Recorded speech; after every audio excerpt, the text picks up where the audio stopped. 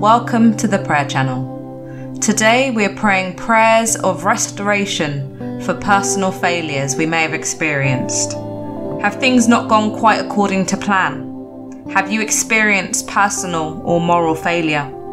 The good news is that God wants us to recognize that we are overcomers through Christ Jesus.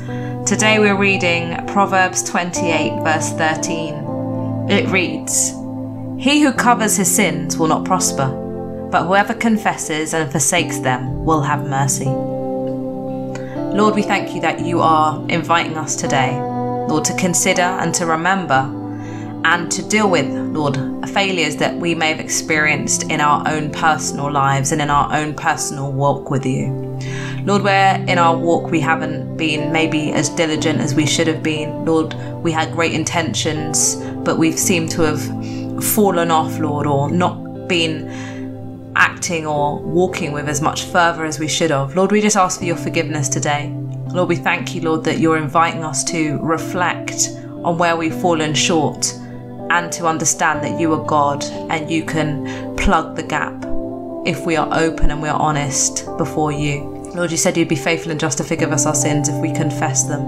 And so, Lord, as we come before you today, full of reflection, Lord, and full of analysis of our own past, Lord, I pray, Lord, that as we bring these things forward, Lord, that you would enable us, Lord, to receive your forgiveness. Forgiveness for where we know we have definitely not done what we should have done. Definitely being cowardly. Definitely not being bold. Definitely being lazy even in moving forward with what you've called us to. Lord, where you have given people visions and dreams and clear blueprints, Lord, of what they're supposed to do, and they've gone the opposite way out of fear. Lord, we just thank you that right now, Lord, you are releasing us. Lord, you're releasing us from all sense of condemnation, all sense of personal failure, all sense of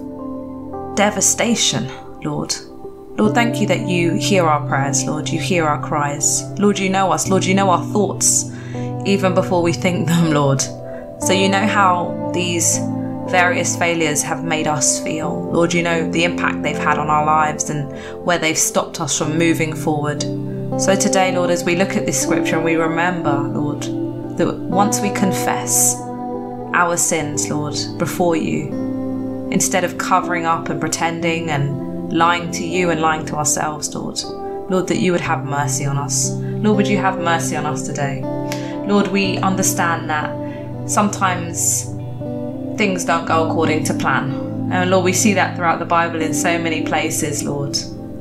But Lord, we also understand that to fail is not necessarily being a failure, Lord. It's about what we do with that failure. It's about whether or not we try to understand, try to recognize and move forward from that failure instead of letting that failure define us. Thank you that we are defined by the fact that we are children of the Most High God. We are children of the Most High God. And Lord, you have made a way for us, Lord, and that's our focus. That is ultimately our focus. So Lord, where our minds may have drifted off, Lord, or become consumed with the sense of not being good enough or not being quite adequate enough to move forward, Lord, we just thank you that you're severing that thought in our minds right now. You're severing all association of failure, all association of being downcast. And instead, Lord, you're calling us to rise again. Lord, we thank you that Jesus rose again on our behalf. He rose again.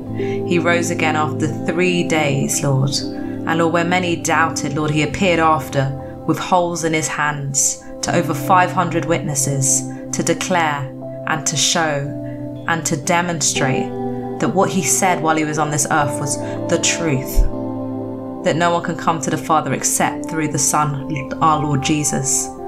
So Lord, as we focus on the truth of that, Lord, we recognize, Lord, that as you say, Lord, our days are like grass, Lord, and the most important thing is to think about our eternity and think about the bigger picture of everything. So Lord, help our failure to fade into insignificance in the face of looking at what you have done on the cross for our sins. and on the wonderful gift of eternity that you've promised each of your believers, Lord. Let us look to that. Let us look to this failure as a small blip in our lifetime and a tinier blip in terms of eternity, Lord. Lord, thank you that you are bringing and helping us to see things in your perspective. Help us to see things in your perspective, Lord. And Lord, where we have tried to cover up our failures, Lord, I pray, Lord, that you would convict hearts today. Lord, that you would help us to come forward, to come clean, Lord, to recognise that it's okay to confess, it's okay to recognise, but the failure does not define us. And Lord, where fear and anxiety have paralysed future movements and future endeavours, Lord, would you release your people today, Lord, to move again as fast as they were before, to move again with the new wind, Lord. Lord, would they mount up on your eagle's wings, Lord, and would you help them soar again? Would you dust them off, Lord God? Lord, would you pick them up? Would you strengthen them? And Lord, where fear has come in, Lord, we thank you, Lord, that you say that you've not given us a spirit of fear, but of power and of love and of a sound mind. So Lord, we thank you for the sound mind that you're pouring over us today. Lord, we reject failure. We understand that we may have experienced it, but that failure does not define us. Thank you that you lift us up, give us a new chance, Lord God, just like you did, Lord, when you invited us to experience your salvation. Lord, you gave us another chance. And so for every failure, Lord, we thank you that we can always look to you for another chance, a new start. Lord, give us a new start today. Help us to see our failure in the way that you do, Lord. It's a blip in time, and there's so much life ahead. There's so much eternity ahead. So Lord, we thank you for all you're doing and all you're encouraging us to leave behind as we pray over our failures over the next few minutes. Lord, help us to just release each failure to you and to walk away free in the name of Jesus. Amen.